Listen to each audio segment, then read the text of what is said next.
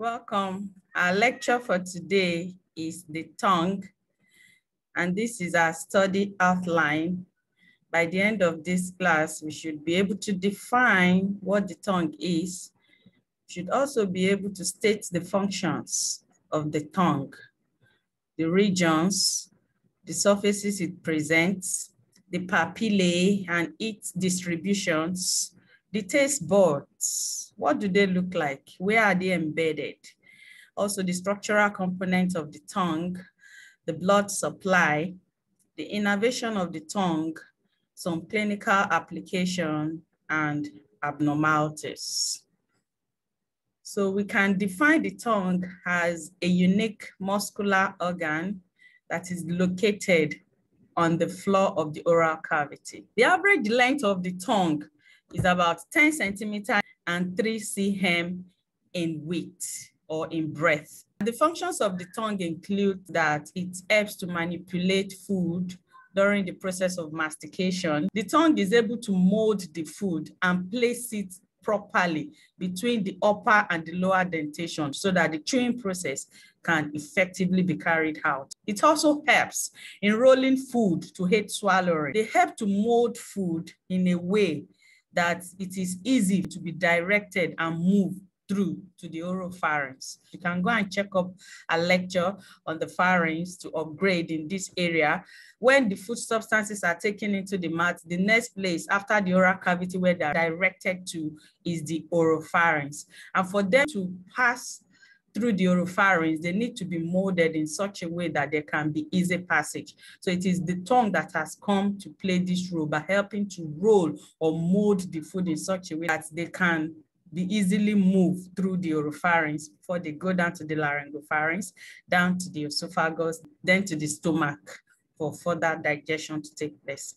They also perform the function of sensation, and this is because of the fact that they contain taste buds. Taste buds are chemoreceptors that are responsible for the sensation of taste, and these are widespread on the surface of the tongue. And the last function that I have highlighted here is phonetic articulation. I cannot imagine how speaking would occur without the tongue. We know that people that have a deformity of the tongue have alteration in the pronunciation of their words. So we should know that the tongue has a very important role to play in the formation of sounds. The regions of the tongue. The tongue is divided into different regions. We have the apex. From the name, it's a narrow anterior end, and this is where the apex is. This apex is usually directed against the lingual surface of the incisor teeth. In a rest position, maybe you close your mouth, you see that it is the apex that is pointing towards the internal surface of the incisor teeth. You may also call it the tip of the tongue. Then we have the body, the region of the tongue that is located behind the apex, and this is the body. Then we have the root. From the name, root means a region that is fixed. This is directed posteriorly, and this is at the tail end of the tongue. It is important for us to note that the apex and the body of the tongue are the two regions that are mobile. The root is fixed, it is immobile. The surfaces, the tongue presents two surfaces, and this can be well described in anatomical position. This is a basis onto which the surfaces of the tongue are being established. So we have the ventral surface. When you stay in anatomical position, it is the ventral surface, which is also known as the anterior surface, the part that is facing the anterior view. And this tends to be the interior surface of the tongue that forms contact with the oral cavity. If you stay in an anatomical position, you can feel that the region that is facing the anterior direction is the ventral surface, the surface that is in contact with the floor of the oral cavity. So this is the image up here. This is the tongue, and this is the inferior surface of the tongue that is termed the ventral surface. The feature that we see on the ventral surface is the frenulum, and this you can do a cross-examination yourself. If you look at the mirror, you see that this ventral surface is attached to the floor of the oral cavity by the frenulum. The frenulum is a fold of mucous membrane that tends to connect the ventral surface of the tongue to the floor of the oral cavity. The length also determines the range of movement that the tongue can exhibit. We also have the dorsal surface. We've stated that in anatomical position, the dorsal surface is the posterior surface, is the surface behind. So if you stay in anatomical position, the surface that will be directed behind will be the dorsal surface.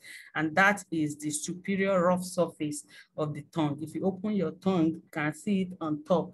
And this surface is marked by a median sulcus that tends to divide this dorsal surface of the tongue into two symmetrical halves, which means that what you have on the right is what you have on the left. So it divides it into the right part and the left part. While you have the frenulum on the ventral surface, you have the median sulcus on the dorsal surface, even though it is not connecting the dorsal surface with the upper part of the oral cavity. This frenulum is connecting the ventral surface to the floor of the oral cavity. So you can see the disparity that they present, even though they have a form of similarities. Let's go deeper on the dorsum of the tongue. The dorsum of the tongue is characterized by foramen cecum. It's like a pit that is located around the median plane of the tongue. This is a remnant of the embryonic development of the thyroid gland when there is descent of the thyroid gland from this region. So it tends to live like a remnant around this region. So this is where they actually develop from. They tend to descend down as development proceed. So thereby leaving a pit around this region, and this is termed the foramen cecum. And on both sides of this foramen cecum, we have a shallow groove that is called the terminal sulcus. This terminal sulcus tends to run lateralwards on both sides, thereby giving it a V-shaped appearance. It tends to divide the dorsum of the tongue into the anterior 2/3 and the posterior 1/3. So this structural presentation divides it into a bigger anterior 2/3 and a smaller posterior 1/3. Let's look at this slide to see what differences that we have in the anterior 2/3 and the posterior 1/3. For the anterior 2/3, which tends to be bigger, what you see on the dorsum or the dorsal surface of the anterior 2/3 are basically papilla. And papilla are small projections that are seen on the dorsum of the tongue. If you take a mirror and you view the anterior 2/3 of the dorsum of your tongue, you will see this roughness. And this roughness occurs as a result of the numerous projection or swellings. Then going to the posterior 1/3, what you see are oval-shaped masses of lymphoid tissue. These lymphoid tissue are also called lingual tonsil. They are swellings that are responsible for immune function. The papillae that we described in the anterior 2/3 of the tongue, we've said that they are elevations or swellings of mucous membrane. These papillae are distributed over the dorsum of the anterior 2/3 of the tongue. And they are responsible for the detection of different tastes, such as salty, sour, bitter, sweet, and so on. Types of papillae. We actually have 4 basic types that are distributed on the surface of the anterior 2/3 of the tongue. The first one is the circumvallate papillae. We have the follate papillae. We have the filiform, and the last one is the fungiform. We are going to be taking these papillae one after the other to see what they are, where they are distributed. So the circumvallate papillae, they present a V-patterned presentation. Remember when we talked about the foramen cecum and the terminal sulcus? They are the landmark for dividing the tongue into the anterior 2/3 and the posterior 1/3. The circumvallate is just seen running in the same V-shaped pattern in the anterior part of the terminal sulcus. These are the circumvallate papillae. They are very large papillae and they are deeply embedded in the tongue. Even though they are big, they are not projected outwards. They also contain many taste buds, so they can feel the sense of taste. The second one is the follate papillae. They are seen located anterolateral to the circumvallate papillae. This type of papillae are rudimentary in human. They are not well developed. You can see them in mostly maybe rats or rabbits. Each of them contains many taste buds. The filiform, you see them filling the entire anterior dorsum of the tongue.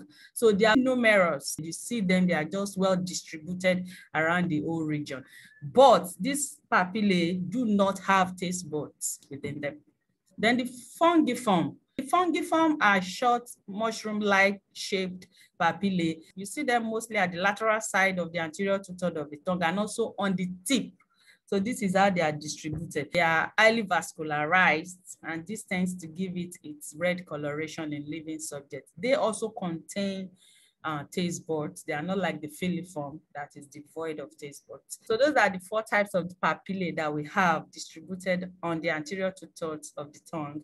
We have the circumvallate, we have the follate, we have the filiform, and we have the fungiform. The taste buds are responsible for the sensation of taste. These structures are embedded within the epithelium of the papillae. We've said that the papillae are swellings of mucous membrane seen on the anterior two-thirds of the tongue, but within the epithelium of these swellings, you have taste buds embedded within the epithelium of these swellings. Remember, we said some of them have taste buds, while some of them are devoid of taste buds. So for the ones that have taste buds, you see that these taste buds are embedded within the epithelium of their swellings, while the ones that are devoid of taste buds, you will not see taste buds within the swelling. The taste buds are not only limited to the anterior two-thirds of the tongue. You may also see them in the soft palate, the epiglottis, and also in the pharynx. The taste bud have constricted hands. This is their configuration. They have both hands constricted, and they are made up of 3 types of cells, which include the neuroepithelial cells, which are the main taste cells. These are the cells that are actually responsible for the sensation of taste, and also the supporting or sustentacular cells, which are seen around the neuroepithelial cells. And we have the basal cells, as the name implies, are located around the base of the taste bud. These are known as the precursor cells, because the lifespan of the neuroepithelial cells, which are the cells that are mainly responsible for the sensation of taste, is short. And as soon as they fade out, the basal cells act like a precursor cells that tends to be transformed into the neuroepithelial cells. So the neuroepithelial cells are chemoreceptor cells, and they are seen around the central portion of the taste buds. They are the one highlighted in black color. They are elongated spindle-shaped cells. This is the taste pore. This is where the food substances come in contact with the taste bud. And on the upper part of the neuroepithelial cells, you can see hair-like projection or microvilli. By now, we should know the function of this microvilli. If you go to our previous lecture on the morphology of the epithelium, you see that cells that are seen with microvilli tends to increase the efficiency of the functions that they perform. And this is what you see on the neuroepithelial cells. And if you go deep down, in the other hand, they are connected to a sensory or afferent nerve fibers. And it is through these fibers that the taste sensation is transported to the brain for interpretation. The second type of cell that we have listed is the supporting or sustentacular cells. These cells, we say that from the name, they help to guide or protect the neuroepithelial cells. And you see them around the neuroepithelial cells, and they are the one highlighted in green color. You can see them at this end. They do not have afferent or sensory nerve connection at their end because they are not responsible for the sensation of taste. They are just there for support. And the third cell, the basal cell, you can see them, they are located at the base of the taste bud. We say that they are precursor cell for the neuroepithelial cells, which are the cells that are mainly responsible for the sensation of taste. These neuroepithelial cells have a very short lifespan, so they tend to fade out. They can easily be destroyed also when they come in contact with maybe high temperature, and that is when you put hot food in your mouth. So these basal cells are to continuously replace them as soon as they fade out or they die off. They tend to attain maturity and differentiation so as to become the neuroepithelial cells, and they tend to replace them as the need arises. Structural components of the tongue. The tongue is made up of two major structures. We have the muscles. The muscles are skeletal type of muscle, and we know classification of muscle can be skeletal, smooth, or cardiac. Skeletal muscle basically are muscles that are striated. They have striation and are connected to bone. The tongue is connected to the hyoid bone, even though the other hand is not connected to any bone. Then we have the epithelium.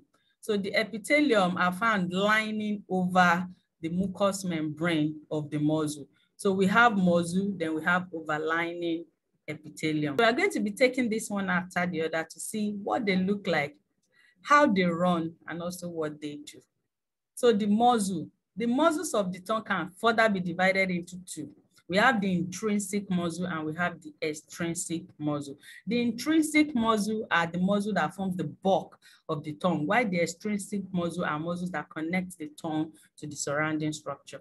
So let's take the intrinsic muscle first. We say that they form the chunk of the tongue. They are four paired. It means that they have one on the right side and one on the left. So if you divide the tongue around the median sulcus that we initially discussed, that gives the tongue a symmetrical presentation, which means that what they have on the right will be what they have on the left. What they do basically is that they alter the shape of the tongue. You can lengthen the tongue, you can shorten it, you can coil and uncoil, you can roll your tongue. So when these activities are done, they are done as a result of the action of the intrinsic muscle. And also the intrinsic muscle are named according to how they run.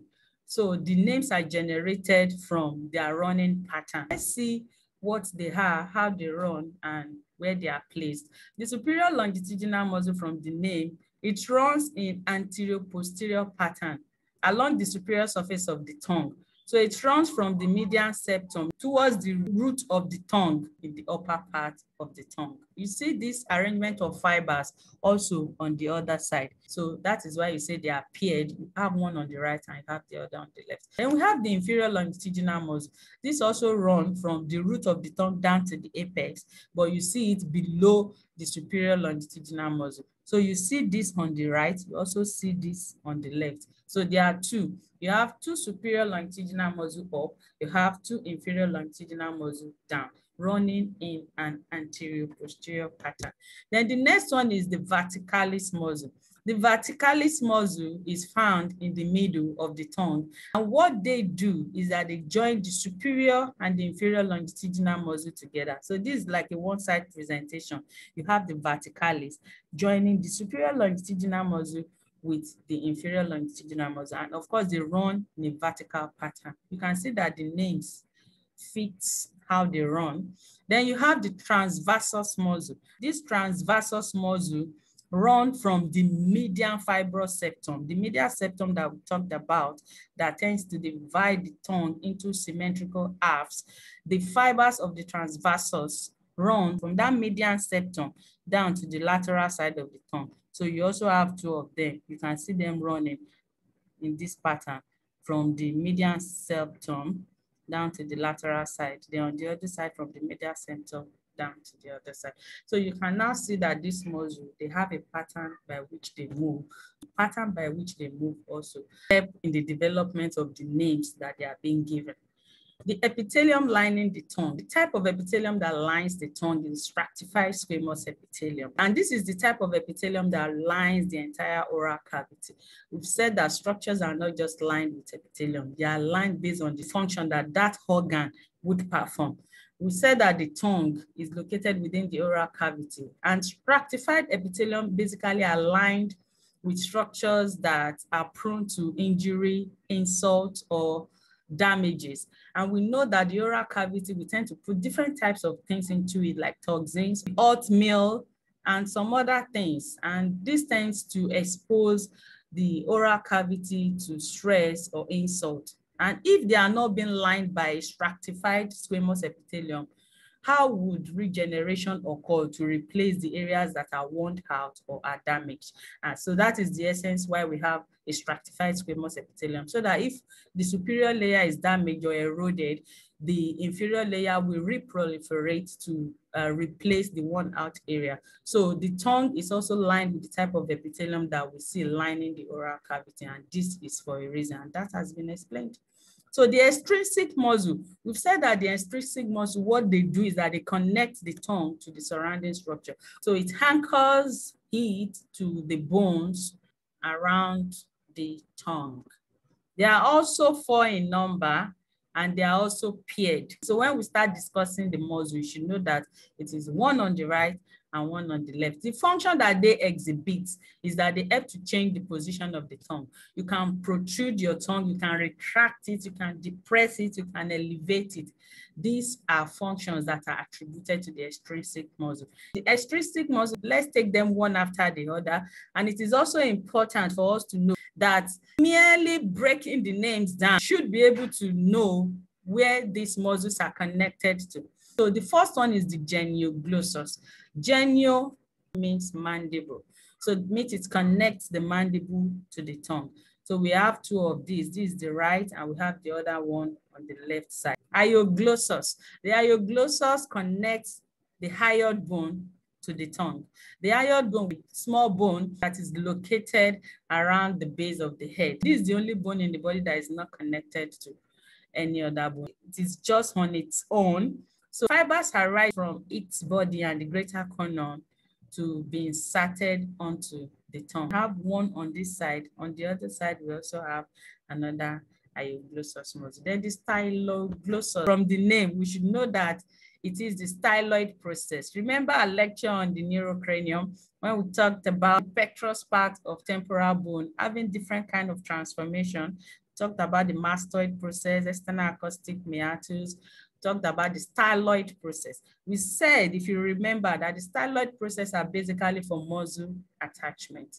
So the styloglossus connects the styloid process of the temporal bone to the tongue. Then we have the palatoglossus. The palatoglossus connects the palate to the tongue. So we have fibers running from the soft palate behind. Remember the palate in the anterior part, it is hard. You can feel it with your tongue.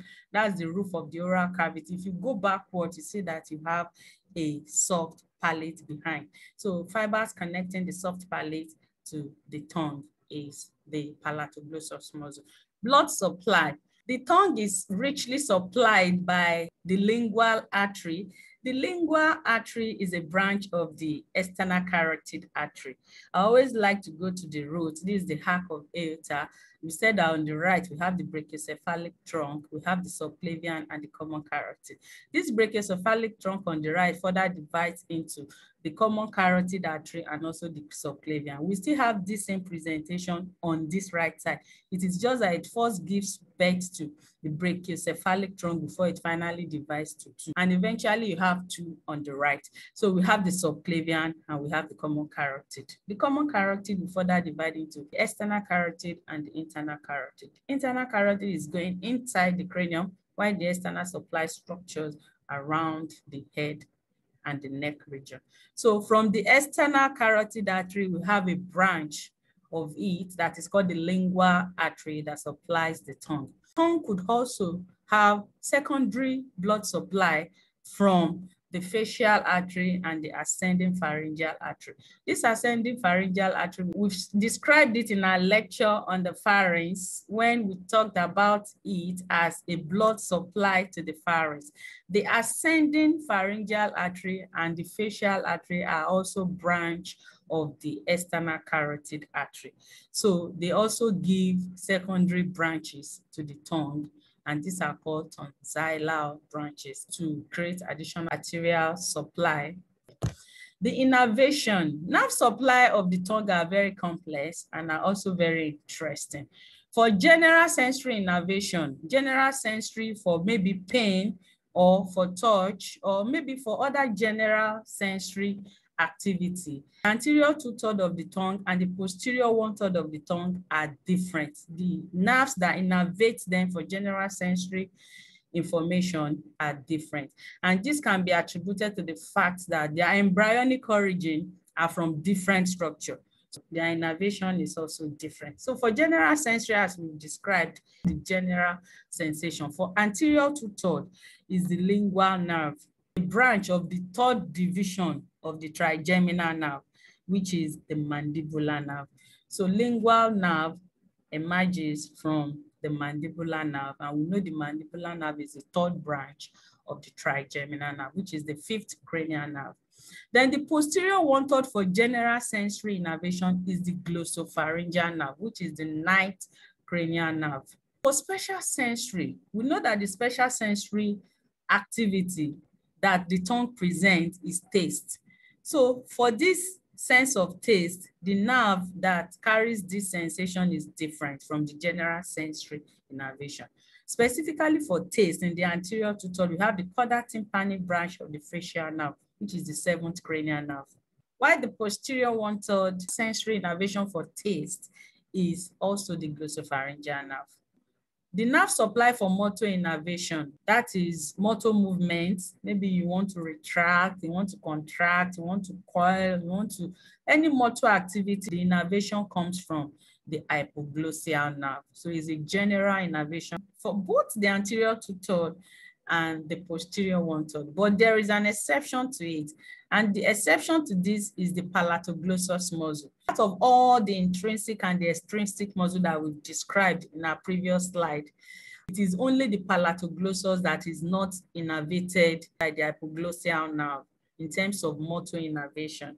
So the palatoglossus is innervated by the vagus nerve, which is the 10th cranial nerve. So the applied anatomy, the gag reflex is like a gag response, like a contraction at the oropharyngeal region. This is an action that is coordinated by the glossopharyngeal nerve and the vagus nerve. So this muscular contraction, when you try to put an object at the posterior part of the tongue, you feel a contraction. We could also have paralysis of the tongue. Paralysis of the tongue means motor actions cannot be carried out. I remember when we talked about innervation, we said that the hypoglossal nerve is responsible for motor function. So if hypoglossal nerve is damaged, then it will result into the paralysis of the tongue, which means you cannot properly place or hold the tongue in place. So it just drops down posteriorly. Tend to block the airways, and this can enhance the risk of suffocation. We could have tongue tie.